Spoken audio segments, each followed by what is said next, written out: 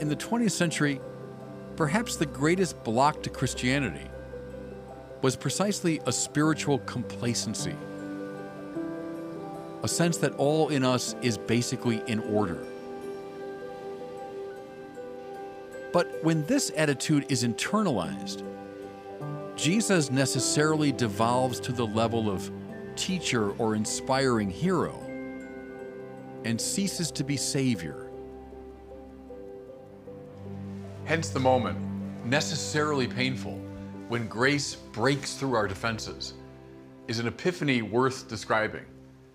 To my mind, the best presentation of this breakthrough in O'Connor's writings is the pithy, funny, and deeply troubling story called, appropriately enough, Revelation.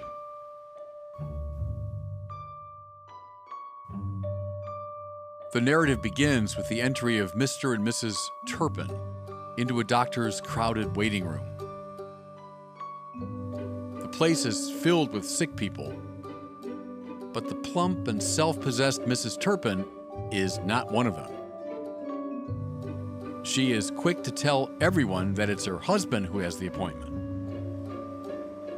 As the story progresses, Flannery allows us to hear two conversations.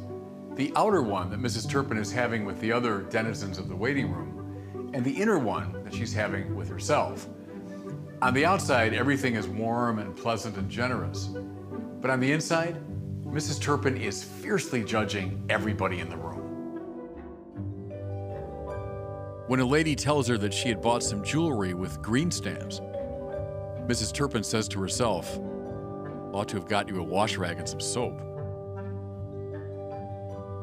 When a young woman, slouching in the corner, is described as having been to college up north, Mrs. Turpin thinks to herself, well, it hasn't done much for her manners.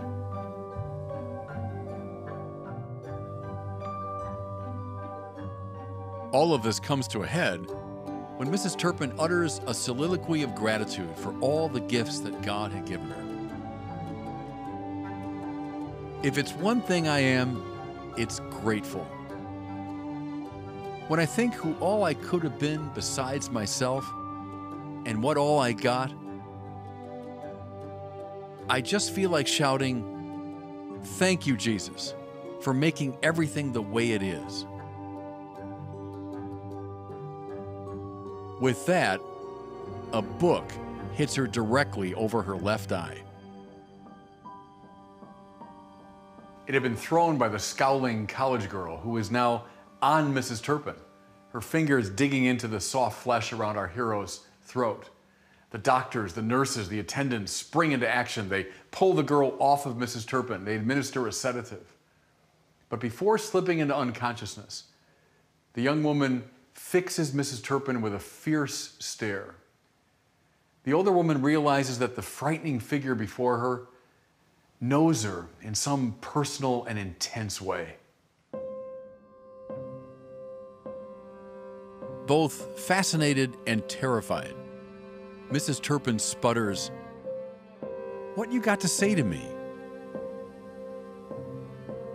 Continuing to stare into Mrs. Turpin's face with awful concentration, the girl says, "Go back to hell where you came from, you old warthog." Despite the horrified protests of the denizens of the waiting room, Mrs. Turpin realizes, in some uncanny but definitive way, that the girl is right. The words of the unmannered college student carried the force of a revelation.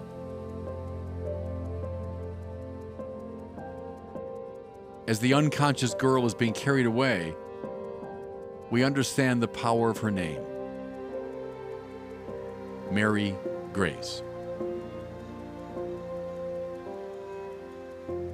Like the Pharisee in Jesus' famous parable, who thanked God for making him not like other men, Mrs. Turpin exulted in her moral superiority. In fact, it was upon that sense that her whole relationship to God was based. Like a tortoise or a terrapin, how like Turpin, she had encased herself in a protective shell. The needful thing was a breakthrough, and it was provided through the ministrations of Mary Grace. In a fallen world, God's love is typically experienced in this interruptive, even violent way. O'Connor's stories compel us to look with the eyes of faith, precisely at these unnerving moments. What we see at the close of the story is that Mrs. Turpin's revelation has in fact prompted a decisive change.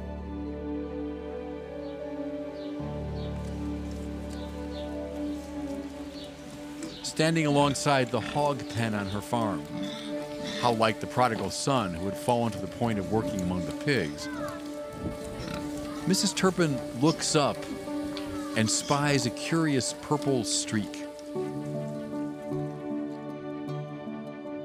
As a visionary light sparkles in her eyes, she saw the streak as a vast swinging bridge extending upward from the earth. Upon it, a vast horde of souls were rumbling toward heaven.